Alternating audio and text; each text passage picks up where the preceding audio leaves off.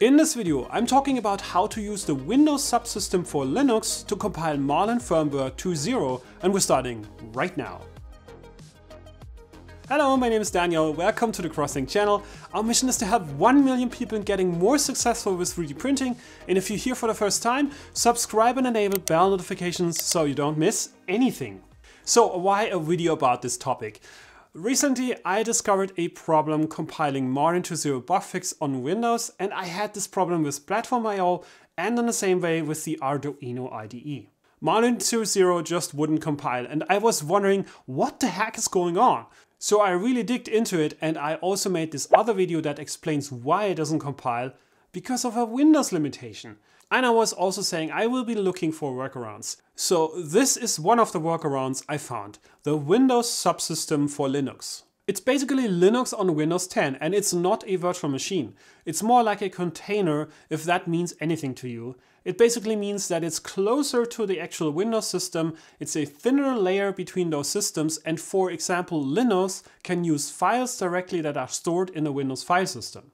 And also this limitation I ran into, the 32K command length limit, doesn't exist in the Linux subsystem because, yeah, it's Linux. Another improvement with version 2 of the Windows Subsystem for Linux, which is just rolling out with Windows 10 version 2004, might be, and this is something to prove, it could be possible to flash Marlin Firmware directly from Linux in the Windows Subsystem for Linux 2. In the current version that everyone has by today probably, the Linux subsystem doesn't have access to the USB ports. I just want to make sure you're ready for this. If you never used Linux before, please do yourself a favor and watch some guides about how to use Ubuntu, for example, so you will know a little bit about the commands that I'm going to use in this guide. Otherwise, this might be much harder to grasp. So how do we get Linux running on Windows? The first step is super easy.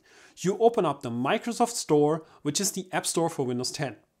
And there you start a search for Linux. So now you have to make a choice which Linux version you want. And to be honest, most of the time I choose Ubuntu because I think it's the easiest to use. But if you know another Linux distro better, you might also use that. So let's select Ubuntu and install it. And that's going to take a while, but once it's done, we can already try to launch it from here. But if you're doing this for the first time, it's just going to give you an error that the Windows Subsystem for Linux component is not enabled. So we will close this window. There are two ways to enable the subsystem. The first one is actually explained in the description of the app in the App Store. So you can run this command in an administrator PowerShell prompt. If you know what that is, just go ahead and do that and reboot, but we're using the click path now. So that works like this. Right click on the Start menu. Select Apps and Features. Then select Programs and Features. If you don't see that on the right hand side, just make this a little bit wider. And in the new pop-up, we select Turn Windows Features on or off. And in this list, I'm checking the Windows Subsystem for Linux, so it's on. I say OK, and then we have to restart. So we're back, and now we can start Ubuntu from the Start menu. It's a new app. So this is going to take a minute. Then we create a username for this Linux system. So I'm just going to use Daniel. And of course, create a secure password like... So the combination is 1, 2, 3, 4, 5. That's the stupidest combination I ever heard in my life! Okay, here we are at the Linux shell. The first thing to do here is to get the latest packages with sudo apt-update. Here we have to use the password we just created. And after getting the latest package list, we can run sudo apt-get install Python 3 distutils to make sure we have Python 3 and all the tools to install platformio. By the way, all the commands I'm using, you can copy paste them from the description of this video. After that's done, we install platformio using this command that I've taken from the official platformio webpage. It's downloading and installing a Python script that does all the magic. So platformio is ready in Linux on my Windows computer. What now? I have my Marlin sources on my C drive here in this folder. How can I start a build from the Linux environment? When you install platformio, the installer will show you the location of the platformio executable. I would copy this over to a notepad to remember it for later.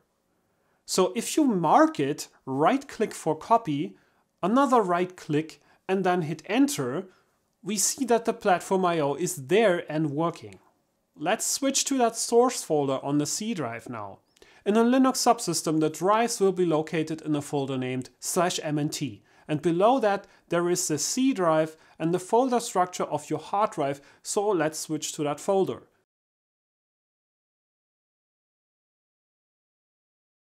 And in that folder, we can run platformio with the run parameter and -e ?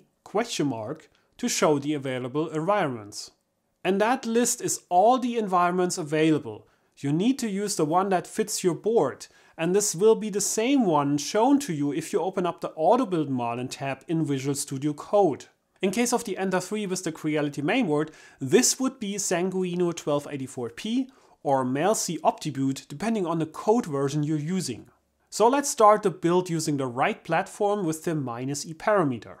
That's probably looking familiar. It's the same output you normally get from the platformio window in Visual Studio Code.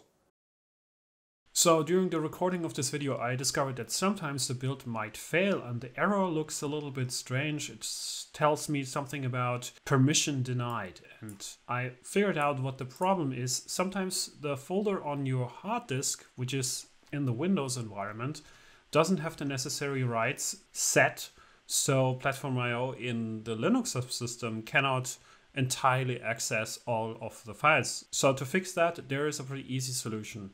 You go back to the Windows Explorer and then you select the Marlin folder where your sources are in. So just go to the main directory where this subfolder is and then select with a right click the properties.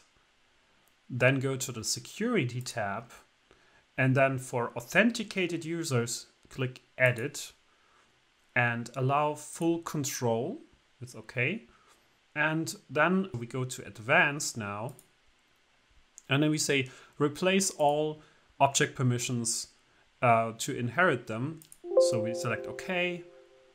That's going to set all the security settings for the subfolders as well. And when we now hit OK and we go back to Ubuntu, the Linux subsystem, and if we run that build again, the error will disappear. Yeah, so this is how it should look like when the permissions are set correctly. So this doesn't have to be for your case, and if it happens to you, you will know how to fix it now. And we have a successful build. This branch wouldn't build anymore directly from Windows, but inside of the Linux world, it works great. So, where do we find our firmware? Let's scroll up a little to see what the outputs were. Here we go. So let's hop over to the Windows Explorer and look for that file. And there it is. Last thing left to do is to flash it to the mainboard. If you would be using an SKR mainboard, for example, the only thing to do would be to copy the firmware to the SD card and insert that into the mainboard and reset.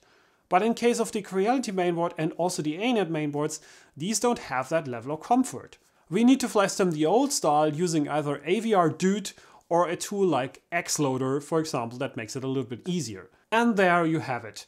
How to build Marlin firmware inside the Windows subsystem for Linux. As soon as WSL 2 is available, I'm going to look into it if it supports flashing over USB, so make sure you don't miss that. If you're interested in more videos, I've linked 2 other ones here for you. Have a good week. Bye.